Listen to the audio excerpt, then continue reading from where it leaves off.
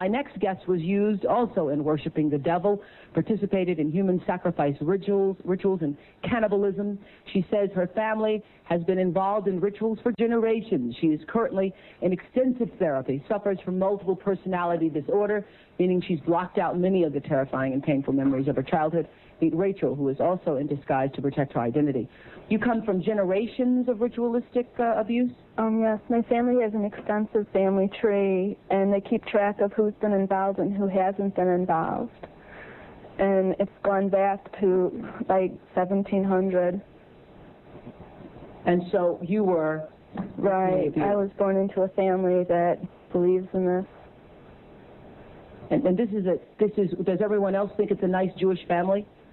From the outside, you appear to be a nice Jewish girl? Definitely. And you all are worshiping the devil inside the home? Right. There's other Jewish families across the country. It's not just my own family. Really? And so who knows about it? Lots of people now. I talked to a police detective in the Chicago area, and several of my friends know, and I've spoke publicly before. And so when you were brought up in this kind of evilness, did you just think it was normal? I've blocked out a lot of the memories I had because of my multiple personality disorder. But yes, I mean, it's like if you grow up with something, you think it's normal. Mm-hmm. I always thought something... So what kinds of things? You don't have to give us the gory details, but what kinds of things went on in the family? Well, there would be rituals in which babies would be sacrificed, and you would have to, you know... Whose babies? There were people who bred babies in their family. No one would know about it. A lot of people were overweight, so you couldn't tell if they were pregnant or not, or they would supposedly go away for a while and then come back. The other thing I want to point out, not all Jewish people sacrifice babies. I mean, no. It's not a very typical thing. I just want to point that out. This is the first time I heard of any Jewish people sacrificing babies. But anyway, so you witnessed the sacrifice? Right. When I was very young, I was forced to participate in that, in which I had to sacrifice an infant. And the purpose of sacrifice is to what? Is to bring you what? What are you sacrificing for? For power. Uh-huh. Power.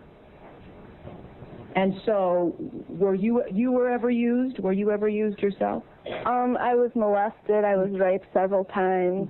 Mm-hmm. And what's your mother doing? She's... In all of this? What's her role in all of this?